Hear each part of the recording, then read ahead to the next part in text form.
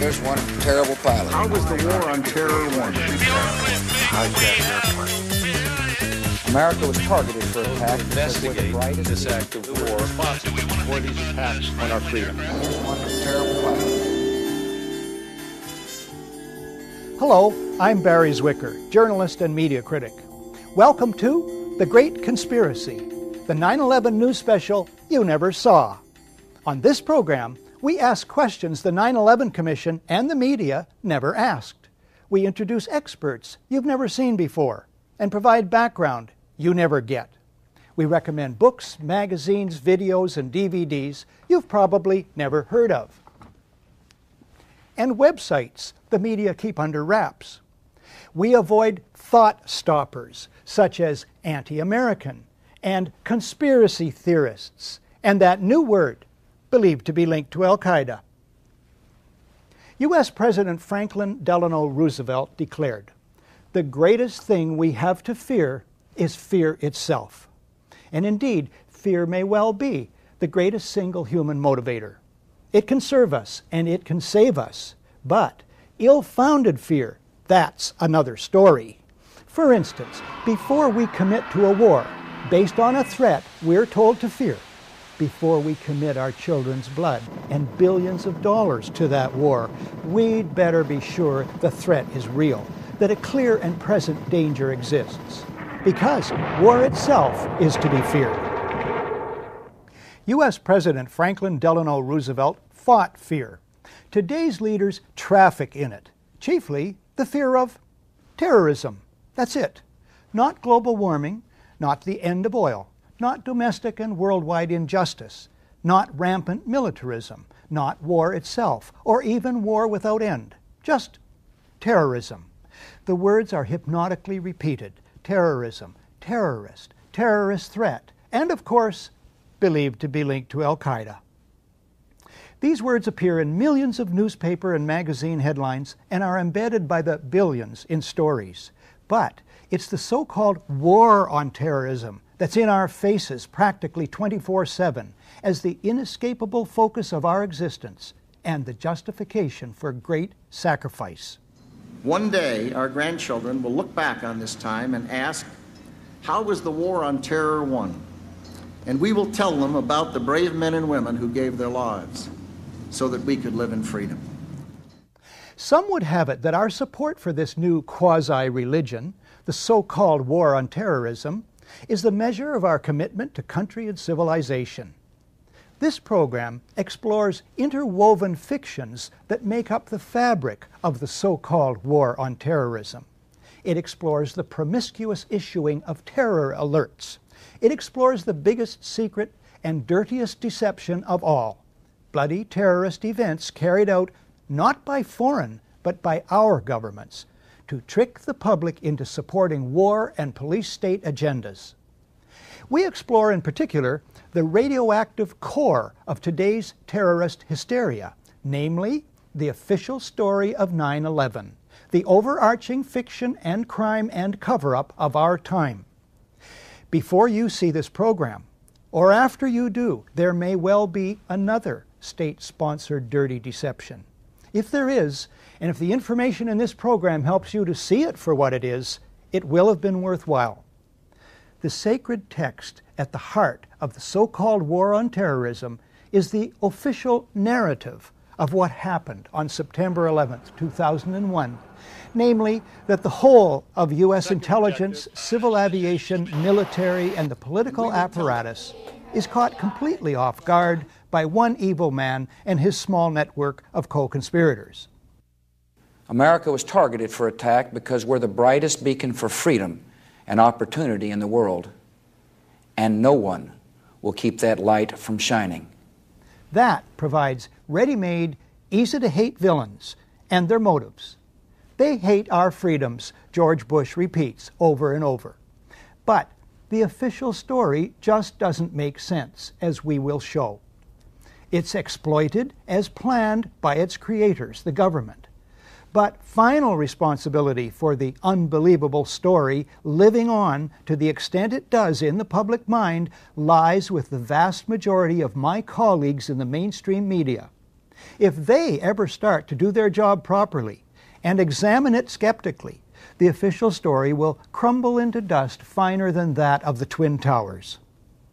Now, absolutely no one disagrees that 9/11 was a conspiracy. Conspiracy is at the heart of the official story, after all. A conspiracy perpetrated, allegedly, by Osama bin Laden. But what if the conspiracy were hatched not in a cave in Afghanistan, but in Washington, D.C., at the highest levels of the U.S. government? What if the public found out the official story is a big lie? How might that change plans for endless war? There are other paths to true security and lasting peace. The first step on those paths is to expose the official 9/11 story for what it is, a contrived fiction, and then to demand a true accounting of what happened on 9/11 and who was behind the events of that day. Terrorism has been with us for a long time. It tends to be the last resort of the powerless, suffering under acute injustice. And as such, one person's terrorist is seen by another as a freedom fighter. This is what Noam Chomsky calls retail terrorism, that carried out by angry or paid individuals. But then there's wholesale terrorism, that carried out by states. Robert Jensen writes in the Houston Chronicle, "For more than 5 decades, throughout the Third World, the United States has deliberately targeted civilians or engaged in violence so indiscriminate that there is no other way to understand it except as terrorism. And it has supported similar acts of terrorism by client states." He could have reached back further.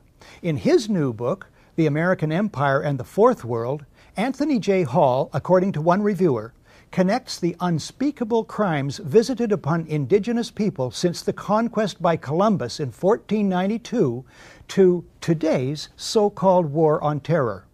According to Hall himself, the imagery of terrorism has replaced that of savagery and then communism as the main explanatory catch-all to describe the real, illusory, or manufactured enemies of the American way of life. So, on one side, ours, the use of terror either is not admitted or is simply defined as not terror. And the other side's terror is defined as the only kind of terror. Terror then needs to be put into perspective. Perspective, writes Lawrence Martin, former Washington correspondent for the Globe and Mail, is a ghost in American journalism. Last year, acts of terrorism killed 300 to 400 people, ranking it so far down the list of dangers that it is barely visible. He might have added that 300 is the number of Americans struck by lightning each year. Another note about appearance and reality. The vast majority of people arrested as terrorism suspects are released without charges being laid. It's the arrest stories with those Arab names and pictures that remain in the public mind as reality. Isn't there a pattern of state-sponsored, media-abetted deception here? But the dirtiest secret about terrorism is also by far the largest. Many spectacular acts of terrorism are fearsome fakeries carried out by cabals within governments, and I mean our own governments. The gold standard is the attack on one's own country to mobilize public opinion for power, political gain, and profit. The Nazis masterminded the torching of the Reichstag, the German parliament buildings, on February the 27th, 1933, 1 week before a national election. That they did so is historical fact, portrayed best in William L. Shirer's masterpiece, The Rise and Fall of the Third Reich. Within hours, Hitler and his henchmen designate the communists as the villains and label them terrorists. The government promises proof, but never provides it. The communists did not do it. A single communist was the patsy. The big lie of who torched the Reichstag is used by Hitler to sow fear. He bullies the German president to sign a decree suspending 7 main articles of the German Constitution. The claim is that the fatherland, think homeland, is under threat. Ensuing arrests and murders of communists and socialists terrorize anti-Hitler dissent. In the ensuing election, Hitler does not get the majority he needs to rule. But soon after, he essentially seizes power. He then is free to launch preemptive strikes against other countries and wage a world war sold as patriotic. The ultimate result for Germans is calamitous. 600,000 civilians dead, 7.5 million homeless, their country broke and in ruins. The Reichstag fire was a major turning point. Within hours of the planes crashing into the World Trade Center, the Bush White House designates the alleged villains. Within 30 days, the U.S. Constitution and the civil liberties of Americans are weakened by near unanimous passage of the Patriot Act. A war on terror is announced. Within months, preemptive strikes are launched against Afghanistan and Iraq, though no evidence is produced that Iraq took part in 9/11. Dissent in the USA is under fire even as millions in the USA and worldwide oppose the Iraq War. The White House announces that the war on terror, in effect World War, may never end. At least 1,000 Americans are soon to die in Iraq alone. Expenditures mount into the trillions. The so-called war on terrorism justifies the mounting deaths of U.S. soldiers and civilians in Iraq and elsewhere, justifies the little publicized construction of giant new U.S. military bases overseas, and is the basis for the doctrine of preemptive war, contrary to international law and basic morality. It's responsible for grotesquely ballooning deficits to pay for all this, debts being passed on to coming generations, and plans for even more expenditures on terror-fighting bureaucracies. The so-called war on terror is cited as the ultimate basis for sharp increases in domestic spying and reduction in freedoms and civil liberties at home and attempts to criminalize dissent. All this because the official authorized truth is that foreign terrorists attacked the USA on 9/11.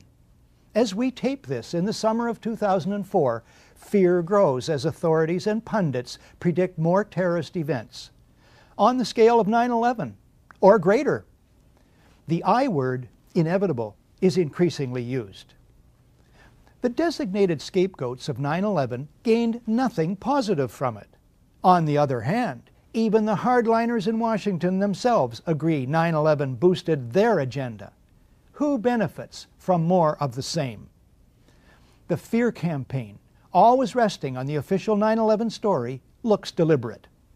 Again, what if the official story of 9/11 is a big lie?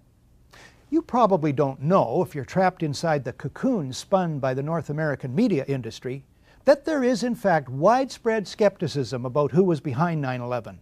30% of Germans, according to reliable polls, think the U.S. government had a hand in it.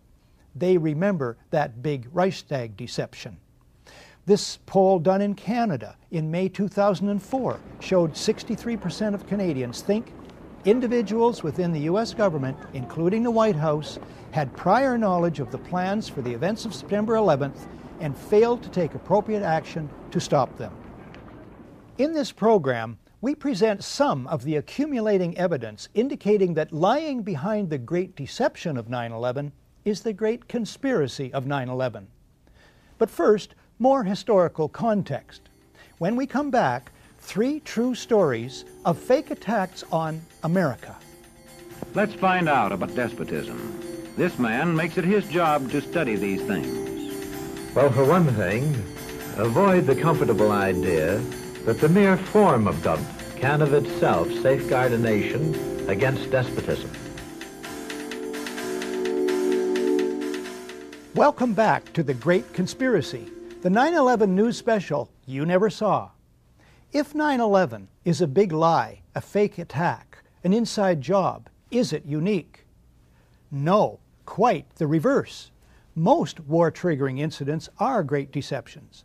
The Mexican-American War, the Spanish-American War, the attack on Pearl Harbor, all involved secretly contrived attacks on Americans planned or encouraged by American presidents.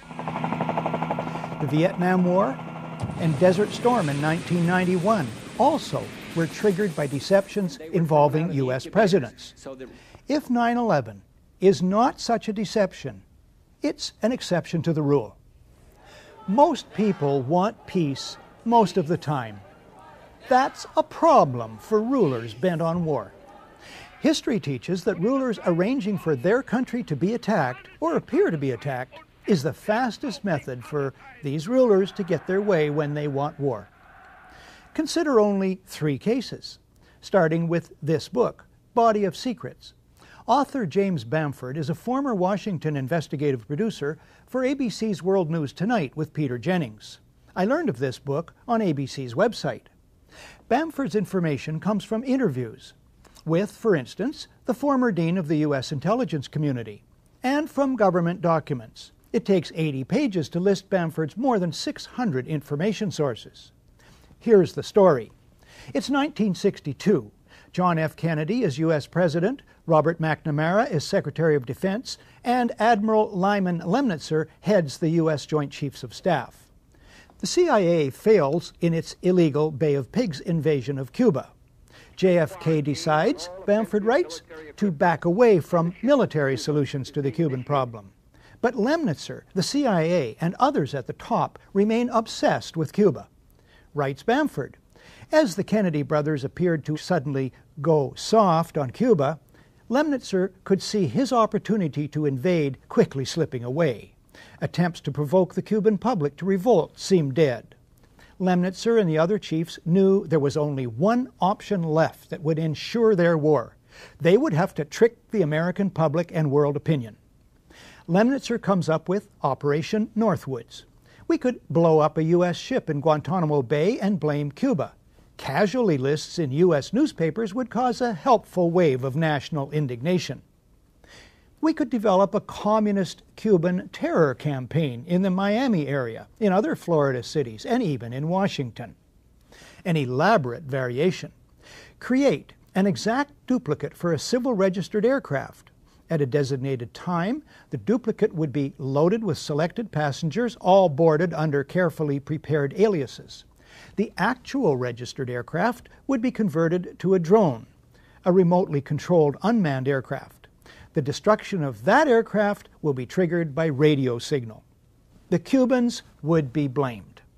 Finally, another variation is described by Bamford.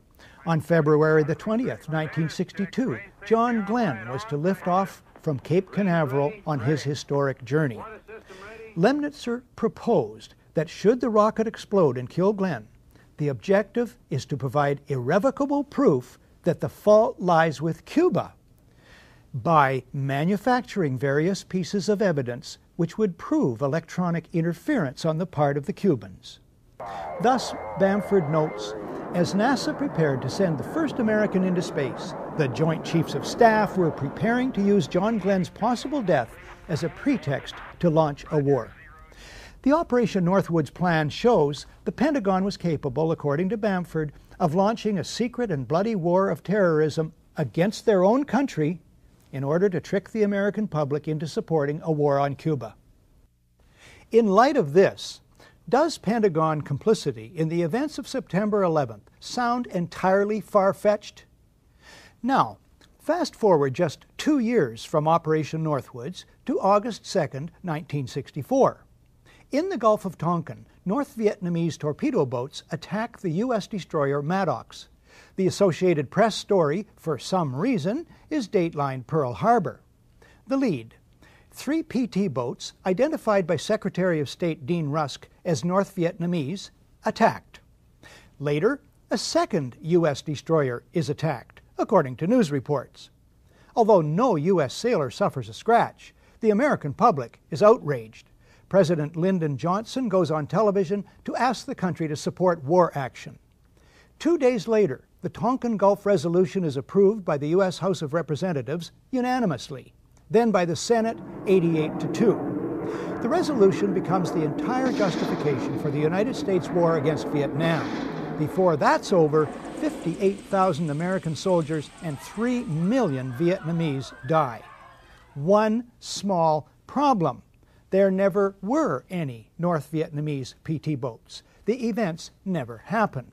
As Secretary of State Rusk, the President, and Defense Secretary Robert McNamara well know. They know because they planned the entire deception.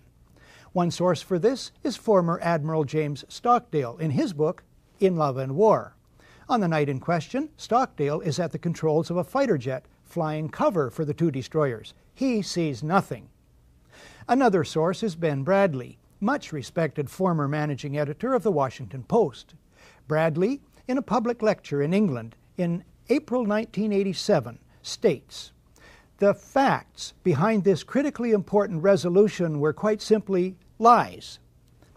Fast forward again to August 2nd, 1990. Iraq attacks Kuwait, claiming the Kuwaitis are slant drilling into Iraq's oil fields. U.S. President George Herbert Walker Bush pushes for a land war against Iraq, but polls show the U.S. public is split 50-50 on that idea. Then comes this eyewitness testimony before a congressional committee from a 15-year-old Kuwaiti girl. The claim is she cannot be identified for fear of reprisals. While I was there, I saw the Iraqi soldiers come into the hospital with guns. They took the babies out of the incubators, and left the children to die on the cold floor. The U.S. public is outraged. The result? Support for land war zooms. It's a turning point. Desert Storm is launched. 135,000 Iraqis are killed. An estimated 1 million Iraqis, many of them children and old people, then die as a result of 10 years of sanctions. One small problem. There never were any incubator baby deaths, not one. The Canadian Broadcasting Corporation's investigative flagship program, The Fifth Estate, reveals the girl to be the Kuwaiti ambassador's daughter, given her lines and coached in acting by the giant American PR firm Hill & Knowlton. It's one phase in a $10 million joint U.S.-Kuwaiti campaign of deception.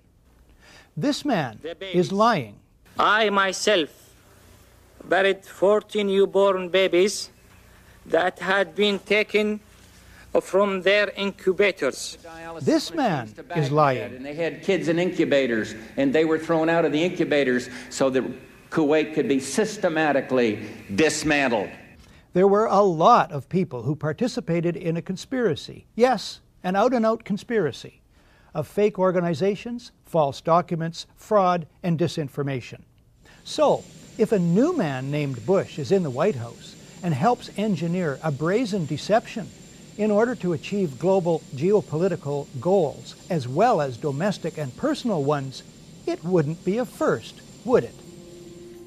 After a short break, a detailed look at the events of September 11th, 2001. Today, democracy can ebb away in communities whose citizens allow power to become concentrated in the hands of bosses. What I say goes, see? I'm the law around here. The test of despotic power is that it can disregard the will of the people. Welcome back to The Great Conspiracy, the 9/11 news special you never saw. The events of 9/11 begin with aircraft going wildly off course. Incredibly, despite radar tracking for almost 2 hours, the whole of the mighty U.S. Air Force goes AWOL that morning. It's a mind-bending anomaly. Not a single U.S. Air Force interceptor turns a wheel until it's too late. There are no jets at all. It's a matter of historical record. That could happen only two ways. Either it was staggering multiple simultaneous coincidental incompetence at all levels in many agencies defying known laws of averages, a 54 million to 1 chance, which is the 9/11 Commission official story. There's another explanation. The U.S. Air Force is neutralized by design. The evidence indicates this is about a 1-to-1 chance. Standard procedures for dealing with aviation emergencies of all kinds have been in place and have worked for years. David Ray Griffin is the author of The New Pearl Harbor, the most widely respected critique of the official story of 9/11. He quotes the Federal Aviation Authority's Aeronautical Information Manual, Official Guide to Basic Flight Information and Air Traffic Control, ATC, procedures. It states, if you are in doubt that a situation constitutes an emergency or potential emergency, handle it as though it were an emergency. As for the military, the guiding document is ACC 113-SAOC, Volume 3, U.S. Air Defense Command and Control Operations. At the top of the first page, it reads, "Compliance with this order is mandatory." The first paragraph reads, in part, "The ADC, Air Defense Command, is to provide North American Aerospace Defense Command with the means to detect, monitor, identify, intercept, report, and if necessary, destroy any airborne object that may pose a threat to North America in the fulfillment of the Tactical Threat Warning Attack Assessment and to provide such information to collateral missions of NORAD." Michael Rupert, a former Los Angeles Police Department detective, was the first major 9/11 skeptic and researcher in the world and remains one of the foremost. He was one of 40 experts on 9/11 who testified at the 6-day International Citizens Inquiry into 9/11, held in Toronto in May of 2004. I helped organize that event. At the inquiry, Michael Rupert addresses the absence of jet interceptors, but the unlikelihood of a simple stand-down order, and asks, what if they were so confused and had been so deliberately confused that they couldn't respond? Michael Rupert is standing by at his office in Sherman Oaks, California. Michael, thanks for this. What is the reason for the failure of U.S. military jets to show up in a timely fashion on 9/11? Well, the simple fact is, Barry, that they didn't know where to go. The reason that they didn't know where to go was because a number of conflicting and overlapping war game exercises were taking place, one of which, Northern Vigilance, had pulled a significant number of North American fighter aircraft into Canada and Western Alaska and Northern Alaska in a Cold War hijack exercise. There was another drill, Vigilant Guardian, which was a hijack exercise, a command post exercise, but it involved the insertion of false radar blips onto radar screens in the Northeast Air Defense Sector. In addition, we have a confirmation, thanks to General Richard Myers, who was acting chairman of the Joint Chiefs, who told Richard Clark, as reported in Clark's book, that there was another exercise, Vigilant Warrior, which was, in fact, according to a NORAD source, a live-fly hijack drill being conducted at the same time. With only 8 available fighter aircraft, and they have to be dispatched in pairs, they were dealing with as many as 22 possible hijacks on the day of 9/11, and they couldn't separate the war game exercises from the actual hijacks. But this was done deliberately, though. Apparently so, and I will be saying that in my forthcoming book, Crossing the Rubicon, 9/11 and the Decline of American Empire at the End of the Age of Oil. We have done an extensive investigation on that to show that these war game exercises were apparently very well planned by someone who I will show, I believe, was Dick Cheney in the United States government to deliberately confuse FAA, NORAD, and U.S. Air Force fighter response to fulfill a prophecy that another man had once said, let one happen and stop the rest. On that very point, we have a recording. Hi, Boston Center, Team U. We have a problem here. We have a hijacked aircraft headed towards New York. We need someone to scramble some F-16s or something up there to help us out. Is this real world or exercise? No, this is not an exercise, not a test. Now, the 9/11 Commission didn't mention the war games, is that right? No, in their final report they did mention, I think in one paragraph, Vigilant Guardian, but the response given by NORAD Commanding General Ralph Eberhardt and other Air Force spokespeople was absolutely nonsensical, and it made no mention of any of the other war game exercises. Eberhardt's position was, in fact, which is a very ludicrous position, that the Vigilant Guardian exercise, leaving aside the others, actually helped speed response on 9/11, and that is absolutely not the case. How does this relate to the 9/11 Commission report, which says that planes had gone in the wrong directions? Well, that's a separate issue, and that remains to be clarified. But what I will be disclosing in my book, in effect, is that there were 2 simultaneously operating command and control systems functioning on the day of 9/11, and at sometimes they were issuing conflicting orders. We do not have a clear explanation for why fighters from Andrews Air Force Base were sent out over the sea first and couldn't turn around because the 9/11 Commission seemed to change all the evidence just arbitrarily right before it issued its final report. So we don't have a clear explanation, but certainly there was this all consistent with a motive that said make sure that the fighters don't get to any place in time to stop the 3 critical attacks on the World Trade Center and the Pentagon. I have called that in my own research an effective stand down. Would you say that would be a correct characterization? Well, it is a de facto stand down. That was the intended result. I would really call it an intended paralysis.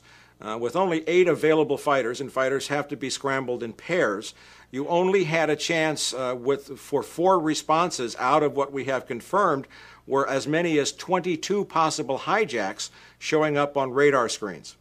That is fascinating and damning information. I look forward to your book. What about the motivation for the whole of 9/11? Well, overall, the primary motivation was something we call peak oil, the fact that the world has either passed or is at now its permanent peak of hydrocarbon or oil production and now about to go into a condition of permanent and irrevocable decline in oil production, even as demand is soaring exponentially, both in the West and in China, Asia, and the developing countries. This has set off what we from the wilderness, and certainly in my book we will describe as a very bitter sequence of conflicts, as Dick Cheney told us in the war that will not end in our lifetimes, to secure the last remaining oil reserves on the planet. We've seen a lot of other instances where this kind of attack was predicted and stated as a requirement for the American empire to mobilize its military resources. Zbigniew-Brzezinski did in his book, The Grand Chessboard, in 1997.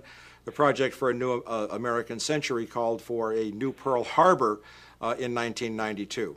So there is, there's a lot of evidence here showing very clearly that this attack was needed. It was planned, and all of the evidence that has been so diligently compiled has just been absolutely ignored by the Keene Commission. And finally, Michael, I certainly, for one, accept your motive of peak oil. What about other motives that could be involved? Well, if you are going to, as Zbigniew-Brzezinski wrote, he said some kind of direct external threat, an attack like Pearl Harbor. Basically, he said you have to scare the bejesus out of the American people to get them to support the, quote, imperial mobilization, those were his words, necessary to secure these vital resources in these strategic geopolitical regions on the planet. Without that, the American people would never have gone for it. And of course, now in late 2004, we are beginning to see that the American people aren't going along with it now either. Michael, thank you for this today. Bye-bye, Barry. Dr. Robert M. Bowman is a veteran of 122 combat missions in Vietnam.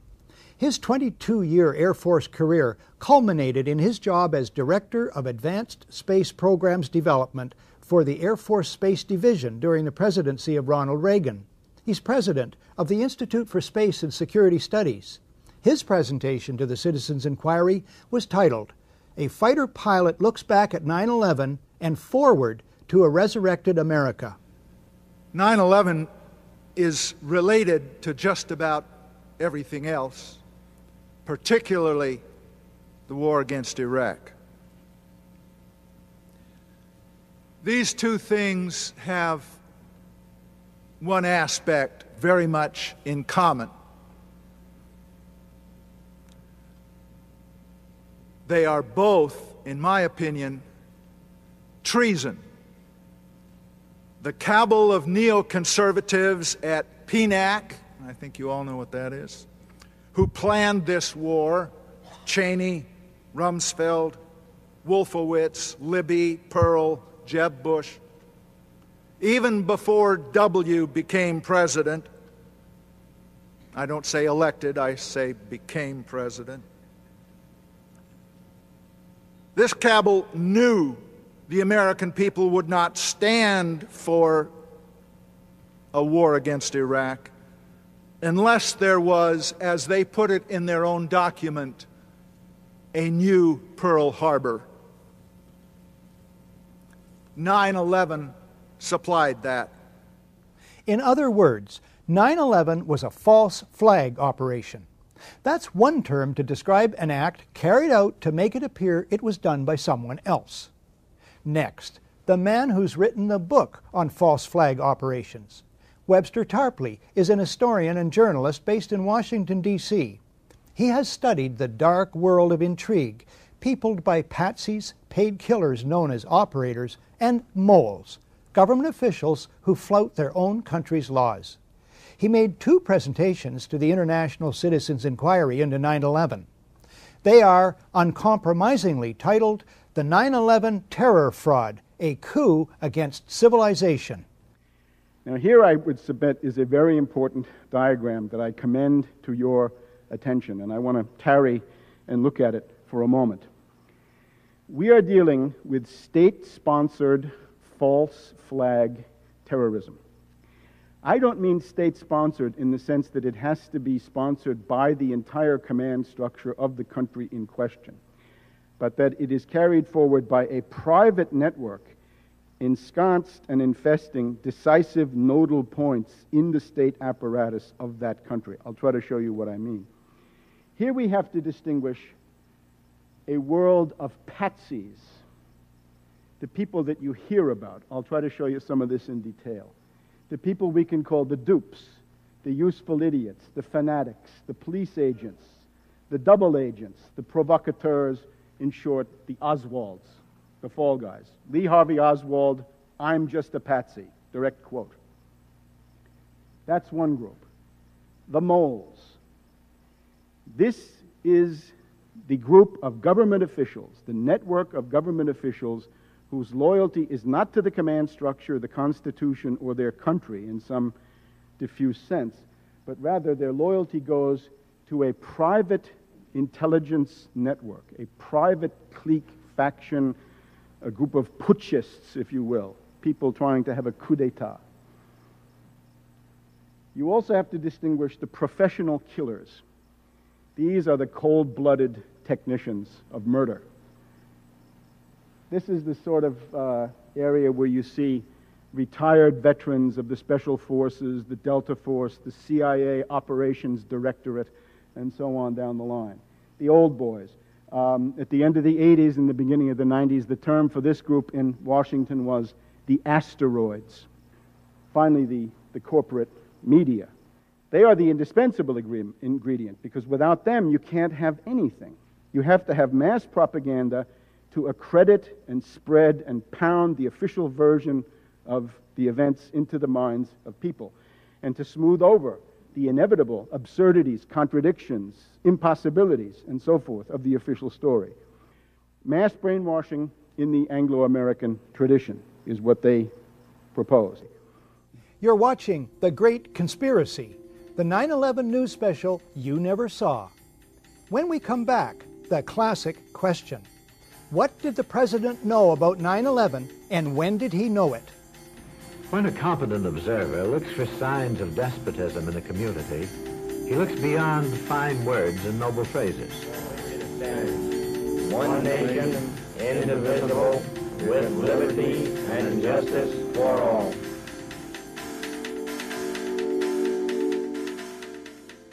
Welcome back to The Great Conspiracy, the 9/11 news special you never saw. What did George Bush know about the events of 9/11, and when did he know them? I'm not asking what George Bush, or Bill Clinton for that matter, knows or should have known in the weeks or years before based on this or that so-called intelligence report that he sees or should have seen about vague or not so vague alleged terrorist threats. No, my questions are much more restricted. I'm asking what specific advance information George W. Bush has about the first plane hitting the World Trade Center before it strikes. How does he get that information, and from whom?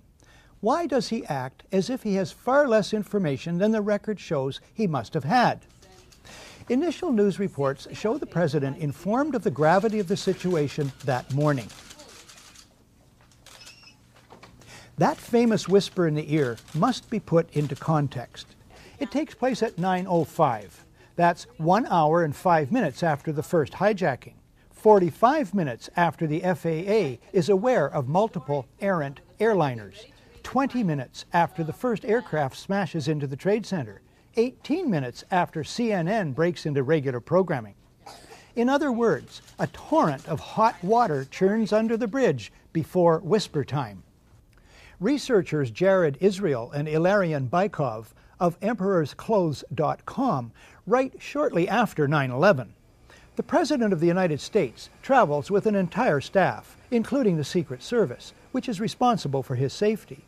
The members of this support team have the best communications equipment in the world. They maintain contact with, or can easily reach, Bush's cabinet, the National Military Command Center in the Pentagon, the FAA. Information concerning these alarming events must be shared with the President by his staff. Otherwise, they would be derelict in their duties. Not surprising, then, this report by ABC's John Cochran, traveling with the President, here speaking to Peter Jennings, not long after the President left his hotel. Peter, as you know, the President's down in Florida talking about education. He got out of his hotel suite this morning, was about to leave. Reporters saw the White House Chief of Staff, Andy Card, whisper into his ear. The reporter said to the President, "Do you know what's going on in New York?" He said he did, and he said he will have something about it later. His first event is in about half an hour at an elementary school in Sarasota, Florida. Something is very odd about the President's behavior. The President is aware, by his own words, that something serious is happening in New York. He additionally has to be aware of a great deal more about the situation. You have John Ashcroft later in the day at a press conference. Immediately after the first report of a plane crashing into the World Trade Towers, numerous federal agencies coordinating with the White House mobilized their resources. You have Vice President Dick Cheney, September 16th on NBC's Meet the Press. He tells host Tim Russert, the Secret Service has an arrangement with the FAA. They had open lines after the World Trade Center was... Then he stops himself. You have Laura Brown of the FAA. She attends hearings of the 9/11 Commission that bear on the aviation aspects of the day. Embarrassed by previous non-forthcoming testimony about the FAA's role, she sends an email in May of 2003 to members of the media whose business cards she had collected. Within minutes after the first aircraft hit the World Trade Center, she states in her email, the FAA immediately established several phone bridges that included FAA field facilities, the FAA Command Center, FAA Headquarters, DOD, the Secret Service, and other government agencies. The U.S. Air Force liaison to the FAA immediately joined the FAA Headquarters phone bridge and established contact with NORAD on a separate line. The FAA shared real-time information on the phone bridges about the unfolding events, including information about loss of communication with aircraft, loss of transponder signals, unauthorized changes in course, and other actions being taken by all the flights of interest, including Flight 77. So, in light of all this, here's the odd thing about George Bush's behavior. He and his staff could cancel or postpone an easily postponable photo op. But they don't. Why? On 9/11, Bush acts, and I emphasize acts, as if he doesn't know, as if he's not in touch. He proceeds with, or feigns, normality. Now to something else that's puzzling. At a town hall session in Orlando, Florida on December the 4th, 2001, here's the President's own account of the early morning of 9/11. How did you feel when you heard about the terrorist attack? Well, thank you, Jordan.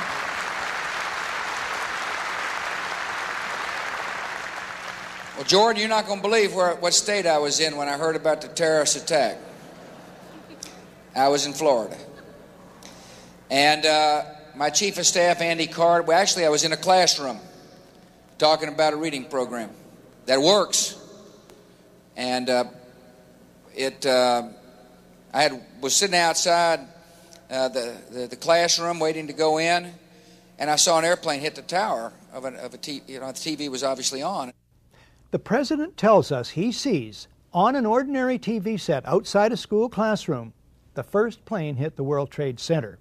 He gives the oddly reinforcing detail that, quote, the TV was obviously on, unquote. He continues.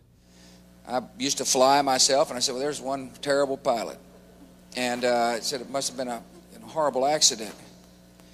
But I was whisked off there. I didn't have much time to think about it. Didn't have time to think about it. As if his being told, time to meet the kids, Mr. President, stops all his thought processes concerning the remarkable image of what he's told us he's just seen on an ordinary TV, on top of all his knowledge of the unprecedented situation from earlier in the morning. But anyway, could George Bush have seen on ordinary TV the first plane hit the World Trade Center? No, he could not have. The footage of that first strike only shows up on television the next day, September the 12th, 2001. It was taken by a French documentary crew that happened to be in downtown New York.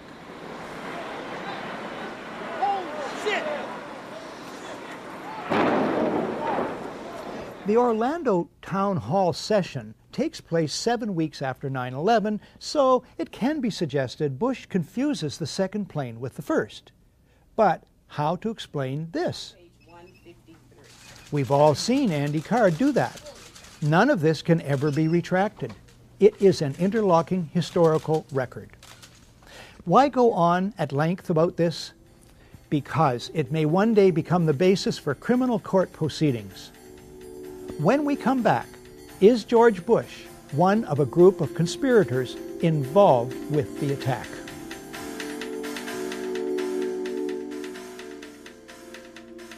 Welcome back to The Great Conspiracy, the 9/11 news special you never saw.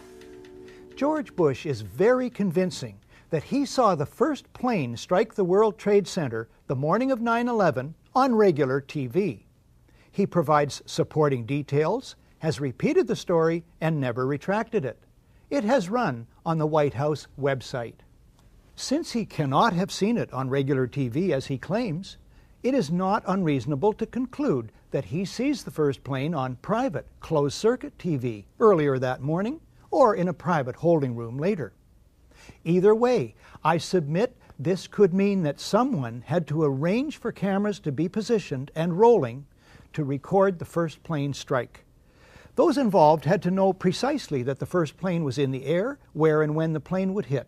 In other words, people closely associated with the President of the United States had very specific prior knowledge of the existence of the first plane, its destination, and its purpose.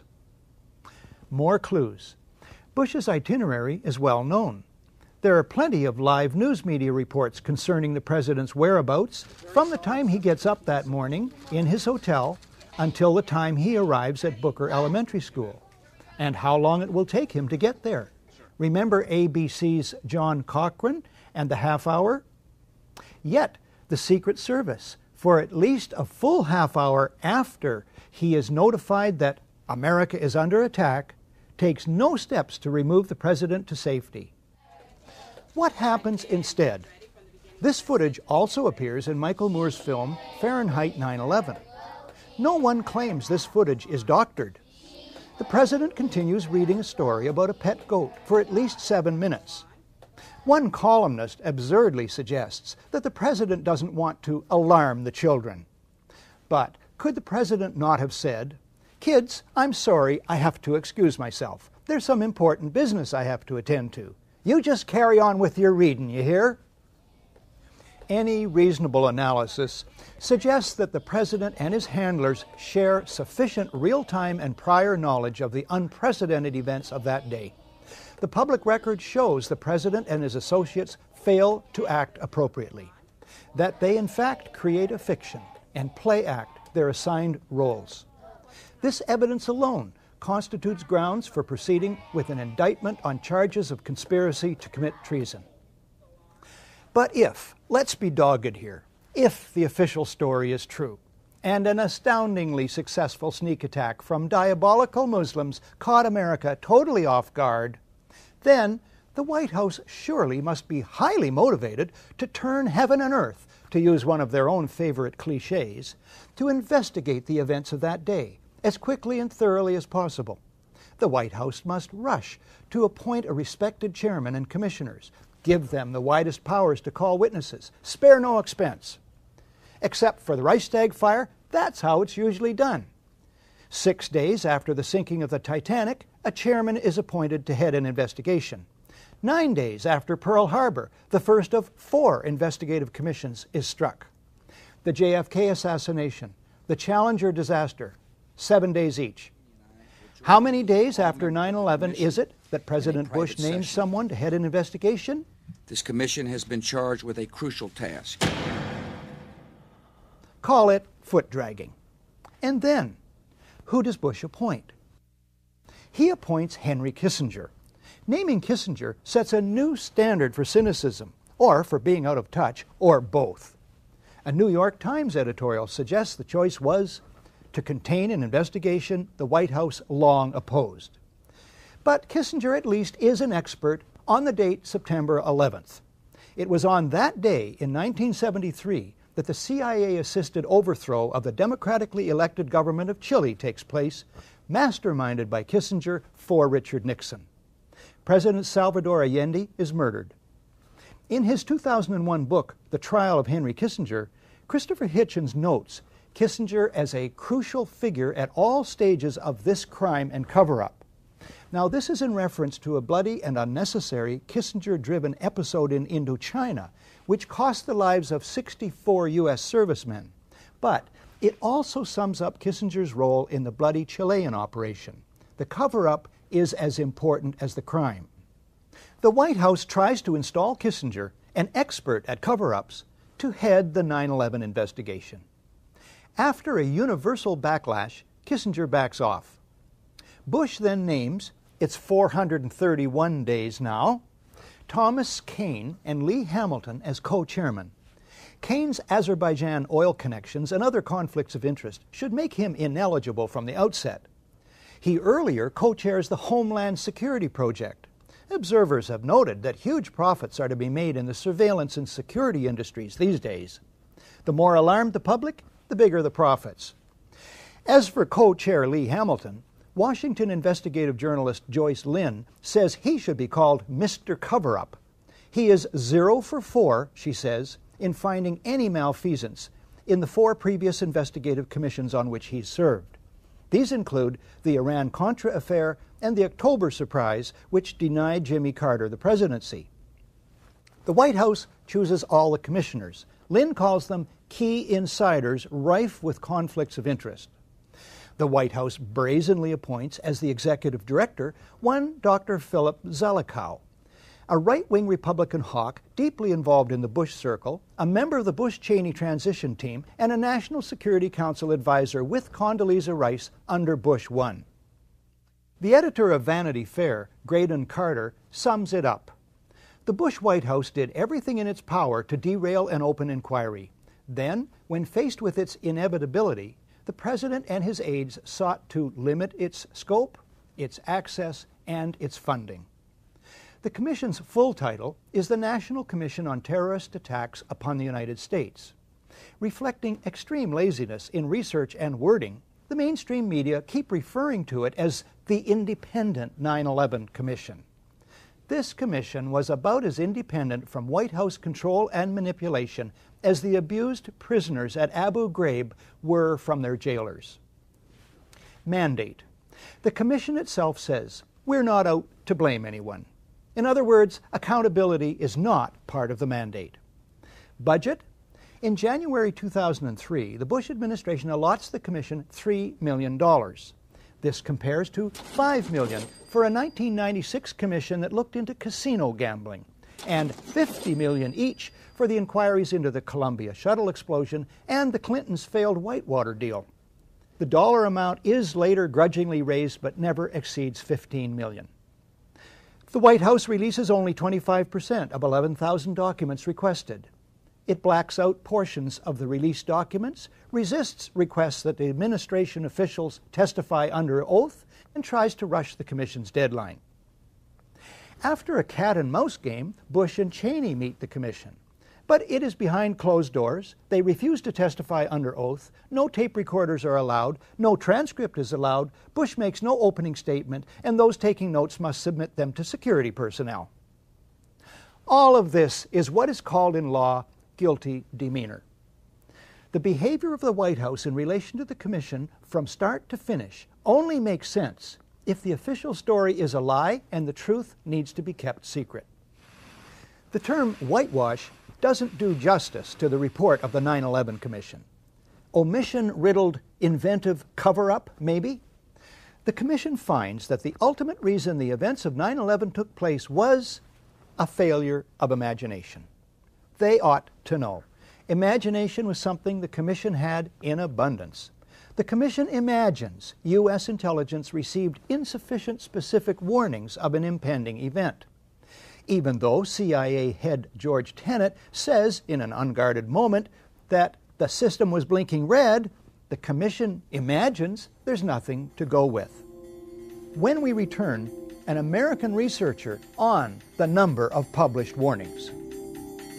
A community rates low on an information scale when the press, radio, and other channels of communication are controlled by only a few people. And if books and newspapers and the radio are efficiently controlled, the people will read and accept exactly what the few in control want them to. Welcome back to The Great Conspiracy, the 9/11 news special you never saw. American Paul Thompson has created the definitive timeline of events related to 9/11. It's drawn exclusively from published reports. Thompson takes almost an hour at the Toronto Citizens Inquiry to list a fraction of the published reports dealing with early warnings. Then in late August, so according to some news reports from Der Spiegel and Die Zeit, and it's also reported in the BBC and Haaretz in Israel. This is really interesting. Supposedly, Israel gives the U.S. a list of 19 terrorist names. So there are 19 people on the flight, and here they're giving 19 names. We don't know if they're the exact same list. But we do know, according to these reports, that 4 of the names are the same, including Nawaf al-Hazmi, Khalid al-Midar, Marwan al-Shihi, and Mohammed Atta. So these are like the big leaders of the 9/11 attack, and here Israel is saying that these people are inside the United States and planning an imminent attack. Then early September, Egypt warns the U.S., saying that Al-Qaeda is in the advanced stages of a, quote, significant operation, unquote, against an American target, probably within the U.S. So, you know, just as an aside, remember that virtually every one of these things I've been talking about is talking about an attack inside the U.S. Remember that George Tenet said that all the information they had pointed to an attack overseas. In the context of this program, it's important to note these warnings are from individuals, agencies, and whole governments who are obviously not in on the plot. It should be observed that in the main, the controversies over who knew what and when about the attacks are diversionary mini-dramas that reinforce the official fiction. What these individuals and agencies and governments discover are plans and patsies being prepared to play their roles. Even if it's the most charitable explanation, and we say it was only incompetence, that incompetence was so severe. I mean, how many warnings do you need? And not only that, but it was followed after 9/11 by a cover-up. And as it's often said, it's not the crime, but it's the cover-up that, you know, that you end up going to jail for. That, you know, between the incompetence and the cover-up, that alone should lead to impeachment of President Bush and all of his top people. Speaking of Bush and his top people, the Commission imagines, page 35, that at 8:46, when Flight 11 hits the North Tower of the World Trade Center, neither the President or anyone, quote, in the White House or traveling with the President knew that Flight 11 had been hijacked at 8:14 that morning. Wrong.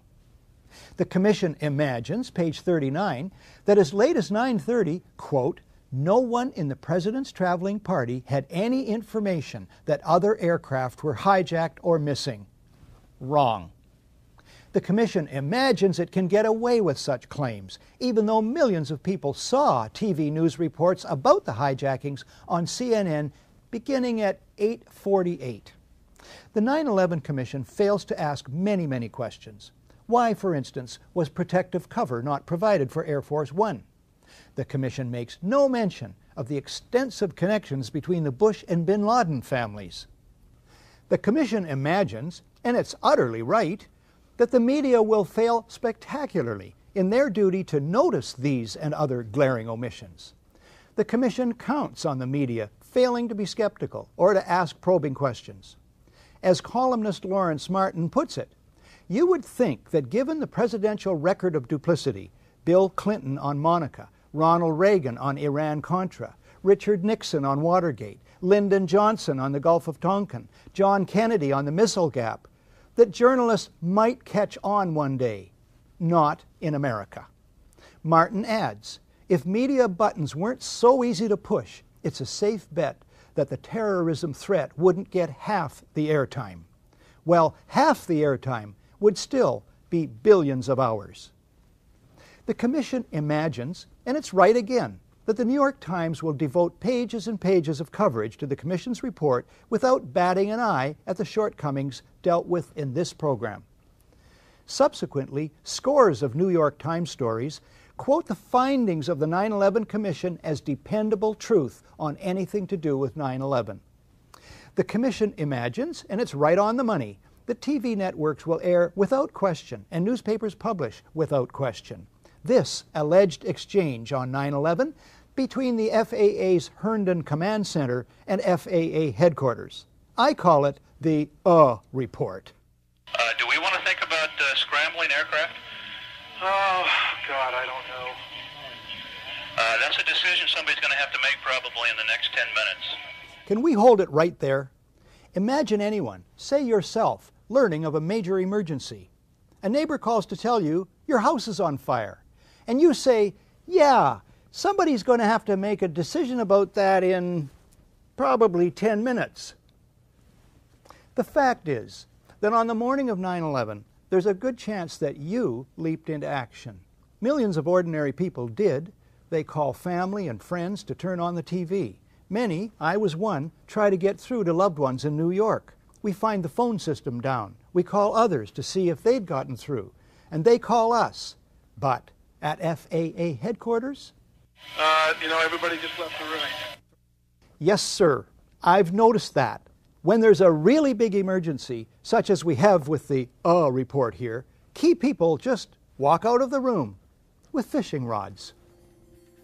When we come back, comments about the FAA and the 9/11 Commission report from David Ray Griffin, author of the book The New Pearl Harbor, Disturbing Questions About the Bush Administration and 9/11.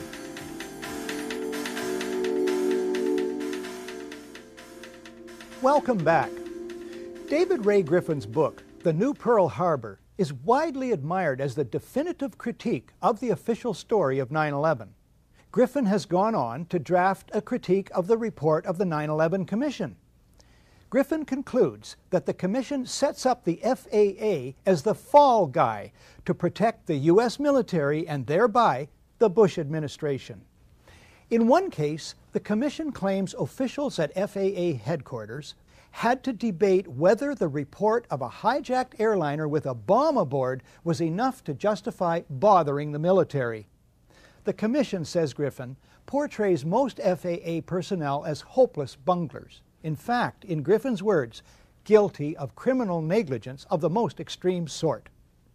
Yet, this is the same Commission that says it cannot find any particular people deserving of blame. A remarkable contradiction. Another one. The Commission itself points out the FAA did have one truly unprecedented task to perform that day. Namely, immediately landing thousands of aircraft in the air wherever they were. The Commission agrees the FAA, and I quote, executed that unprecedented task flawlessly, unquote.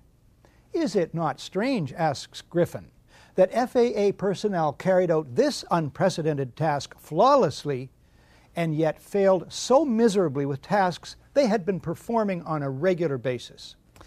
Additionally, Griffin observes, according to the Commission, the U.S. military is itself blind, being wholly dependent on the FAA to inform it about what is going on in U.S. airspace. The commissioners would have us forget, as they do, the billions of dollars NORAD spent building detection systems second to none. As Thierry Meyssan writes in his book, Pentagate, the military in fact possess several very sophisticated radar monitoring systems, incomparable with the civilian systems. The website for one of these systems, called PAVE-PAWS, states it is capable of detecting and monitoring a great number of targets that would be consistent with a massive submarine-launched ballistic missile, or SLBM, attack. Are we to believe, Griffin asks, that our military's radar systems, which could simultaneously track dozens of missiles, could not track a single airliner headed for New York City? Griffin and others list several serious matters in which the 9/11 Commission shows no interest. They include the puzzling nature of the collapse of the Twin Towers. Jet fuel cannot burn hot enough to melt structural steel. Why surface-to-air missiles at the Pentagon were not triggered to protect the building. The question of what hit the Pentagon. The hole in the building was much smaller than a 757 would make. The connections between the Bush and Bin Laden families. And the startling case of World Trade Center Building Number 7. This and other overwhelming evidence ignored or explained away by the 9/11 Commission, which should be called the 9/11 Cover-Up Commission, suggests 9/11 is planned and executed at the highest levels of the U.S. government. People forget what immense powers and resources governments and shadow governments have to organize covert operations, fabricate false evidence, destroy real evidence, issue misleading statements, organize cover-ups, and generally make things happen through deploying agents, career inducements, bribery, and threats, subtle or otherwise. Governments have the powers to kill, maim, and imprison, and they use them. One example, it's the endless arrests of suspected terrorists, the vast majority eventually released without any charges being laid. On any other subject, this would create a huge outcry. And of course, governments have the powers of propaganda, PR spin, news management, and not least, secrecy. In the face, though, even of this overwhelming evidence, people still find reasons to remain blind to the possibility that 9/11 was an inside job. They say a conspiracy this large could not be kept secret. But most large covert operations are kept secret. People say they, meaning the Bush administration, wouldn't dare, for fear they'd be found out. As for being found out by the media, well, what's to fear so far? Upholding the U.S. Constitution obligates one to guard against enemies, foreign and domestic. The founders of the country included that for good reason. They knew that for centuries governments have turned toxic. The price of freedom is eternal vigilance, and not just from outside threats. The trumpeting of outside threats, in fact, is the commonest ploy used by internal rogues. Today's media feast on, profit from, and join in the trumpeting of outside threats and the demonization of designated villains. We expect more of the media than we've been getting. We expect them to remember something of history, to be watchdogs for democracy, and to have some backbone. Won't just one major paper do what the Washington Post did with Watergate? Get onto this and not let go until the rest of the media have to pay attention? I've been a media critic for 35 years. I've watched the media become more and more corporate, more and more ideological, more and more dishonest, more and more part of a power structure which manufactures and manipulates fear and excuses death and destruction, and thereby become complicit in it. But I've also learned a big lesson, belatedly, and that is that too many of us want to be shielded from troublesome truth, want our inner child to be reassured, want, in short, to be lied to. With knowledge comes responsibility. We who are finding the scales falling from our eyes must also find the courage to make our media and government accountable. Many peaceful means for doing this still exist. This is Barry Zwicker, signing off for The Great Conspiracy, the 9/11 news special you never saw, but that I still live in hopes that you will.